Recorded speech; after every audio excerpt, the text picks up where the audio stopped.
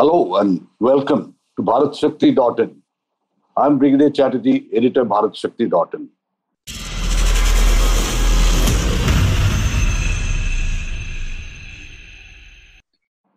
Today, our episode is part of the industry series that we are running in the run-up to our annual marquee event, the Foreign Defense Attaches Conclave.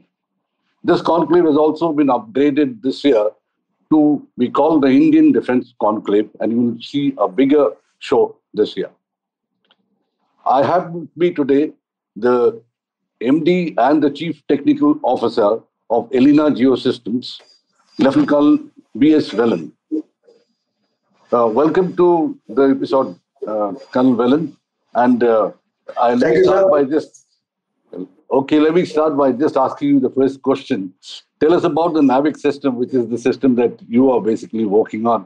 And I believe you also claim that it's more accurate than the GPS system. So can you just tell us about this? Yes, sir. So India has launched to achieve Atmanirbharta in global navigation satellite system. Generally, what we know as GPS. India has launched a Navic system. Our company gives you solutions which use Navic satellite, the Indian satellites, and make you people use the Indian satellite system. And we have the entire range of products, right from the antenna to the processor to the devices to the systems. And combining all this, we can give any solution to the public to make use of our Indian satellite systems. So this is our company, and so far we have been providing our devices to the defense forces through Bharat Electronics, and to Goa Shipyard also we recently provided some devices. We have been giving to the armed forces directly for their vehicle tracking systems. And this is in short about our company and the products that we give, sir.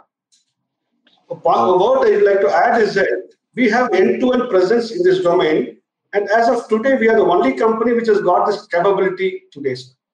End-to-end, when I say all components that go into a navigation thing, which is make use of the Indian constellation, at the same time, there are different types of things. That's a range, and the depth of these products are adequate with us. So combining this either individually or a combination of these devices, we can give a solution what our client requires. Right. Colonel Velan, if I can get on to the next question, how does Navic system really score over GPS system? What I was talking about when we started this discussion between you and me.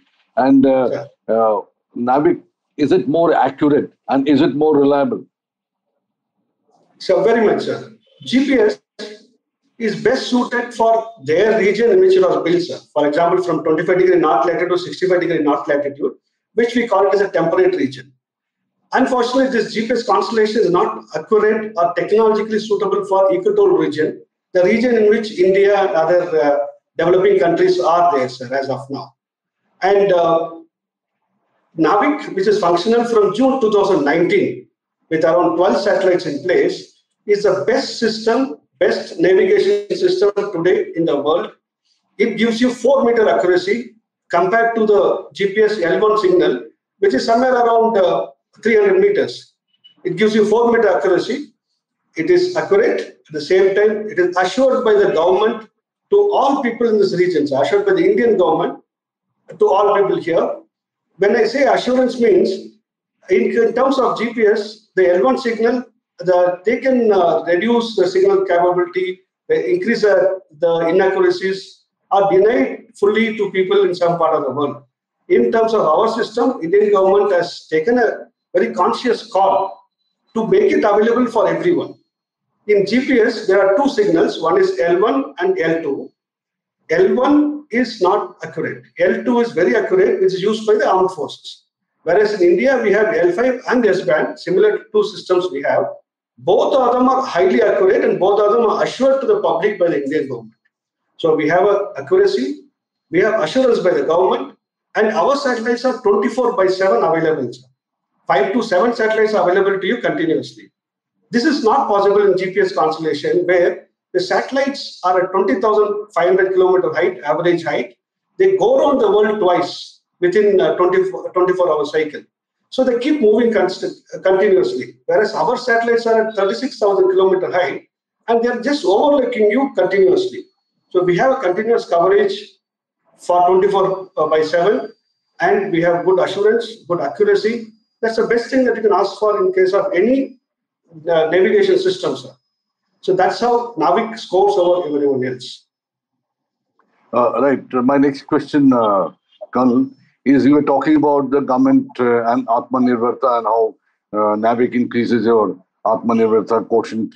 Are there any government regulations really in place to support or speed up this kind of a switchover from a trusted system of old GPS to Navic?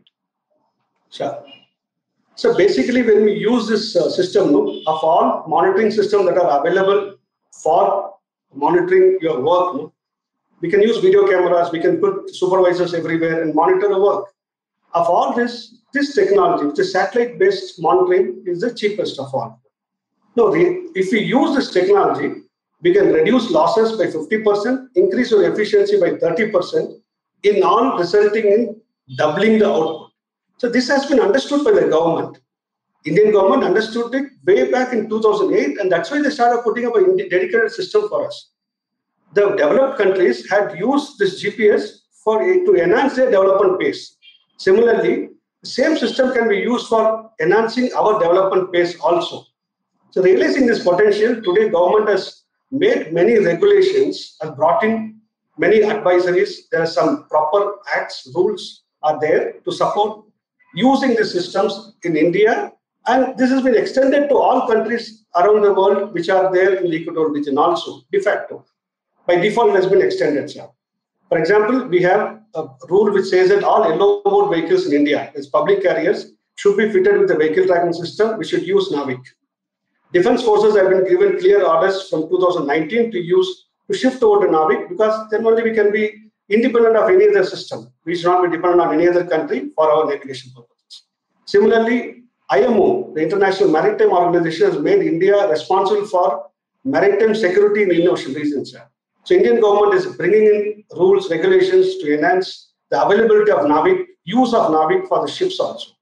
Similarly, in every domain, they're bringing in, sir. For aviation, there is already a rule which is existing that all the aircrafts which are registered in India should shift over to Navic. It's for their own benefit only. See, government rule only will get created only when there's a logic, and government is pushing people for their own benefits. Corporates, when they use it, as I explained earlier, their output will double. So these are certain measures that are there for land-based vehicles, for aviation sector, for shipping, and for the defense forces. Already government orders exist. Right, you are working with what is called cutting-edge technology. Is your technology in-house? How are you keeping it updated? You see, it's a very competitive world, so you've got to perhaps keep updating your technology as fast as you can. So what are you doing about keeping yourself technologically ahead of the whole crowd?